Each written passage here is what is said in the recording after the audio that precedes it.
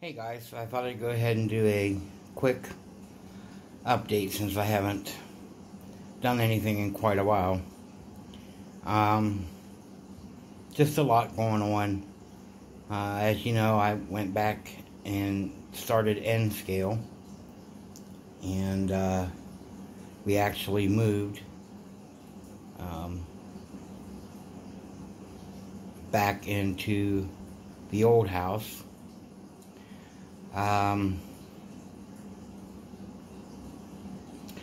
Just a lot going on with life and with depression and all, and I had to make a decision. Still trying to move out of the old house. I had all my G scale stuff that I had to bring over and pile somewhere, plus the N scale stuff. And I had to make a decision because I'm not the richest person in the world. In fact, probably far from it.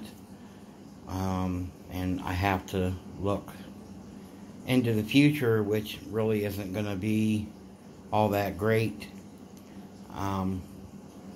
So I had to make a decision about building a layout. So it came between the N scale, which I was still trying to collect, and the G scale. I didn't really want to sell the G scale because we have no hobby shops locally, or really even in the next town over, that would buy G scale.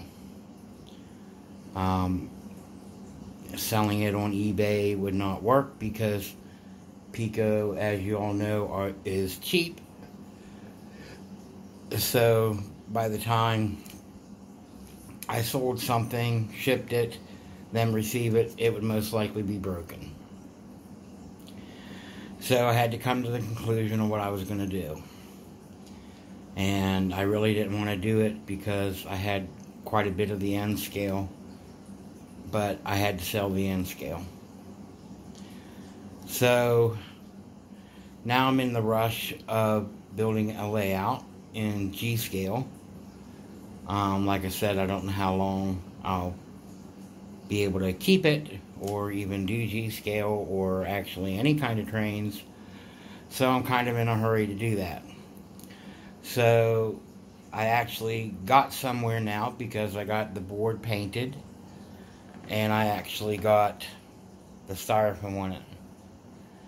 And then today, as you know, it's U-shape, and there is no way to do a G-scale layout on a 8x12 U-shaped board.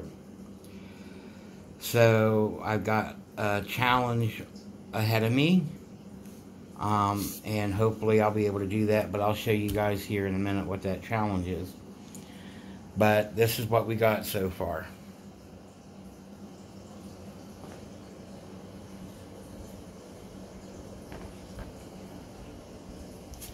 And if you happen to see the room, please ignore the mess.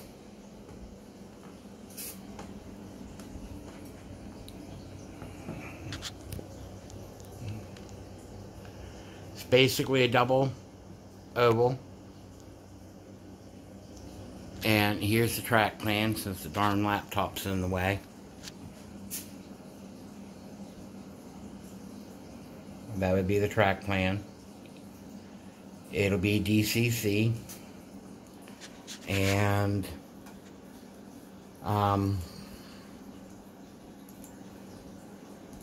electrical turnouts. I still have to go and apply the electrical turnouts. I still gotta get the track glued down and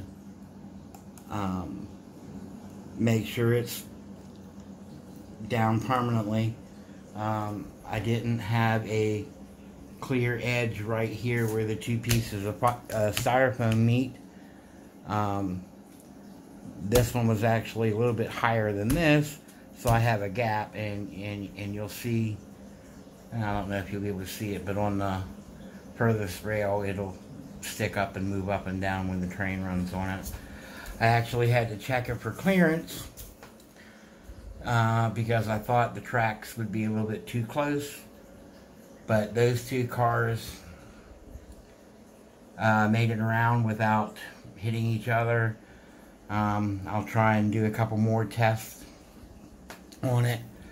But basically, I'm kind of satisfied with it. I even got the curve switch over here that is going to actually, hopefully one day, if I can afford it, go into the other room to where I can have a longer run.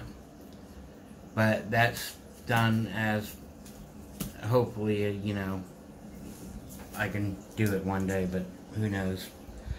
But anyway, and excuse the mess because you are going to see it. Here's the problem.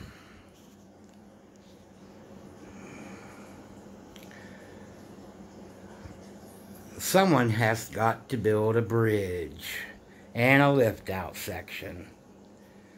So I did look at Sparky's 107, I believe. I looked at his, and that's probably what I'm going to have to do because it looks like it's the noob way of doing it. No offense there, Sparky. But it looks like it's something that I can do. It's just going to take time, which I really don't have. I want to try and get this done. I got all the wiring to do. Like I said, everything's going to be DCC. Even the switches. I got the electrical for it, and along with the decoders for it. The only thing that I'm kind of upset about is this track is a mixture of what I had at the old house, and it's mostly new, especially the R3s. That's all new. But I had to use some of the R1s and some of my straights and old straights that I had. And you can actually tell the difference because it's like the older rail is darker, it's corroded. I actually had to do something that you're not supposed to do, which is file it to get some of the scum off. But I'm not happy. As much as you pay for this track and it does that with no use at all, that's really something to tick me off. But yeah, this is going to be the hard section right here, trying to do the lift out, especially when the tracks are not even with that. So basically what's going to happen is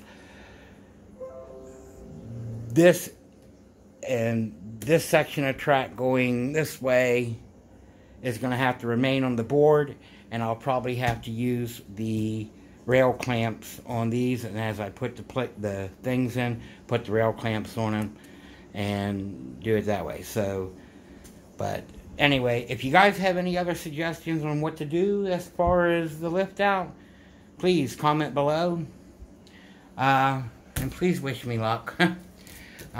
Thanks a lot, guys. But that's the update. Station will probably go there along with the water tower that I have. Not much room for really any kind of houses. Right here would probably be the best that I have for doing something with the houses and all. But yeah, it'll give me something to run. A little bit of fun, I guess. But anyway, peace, guys.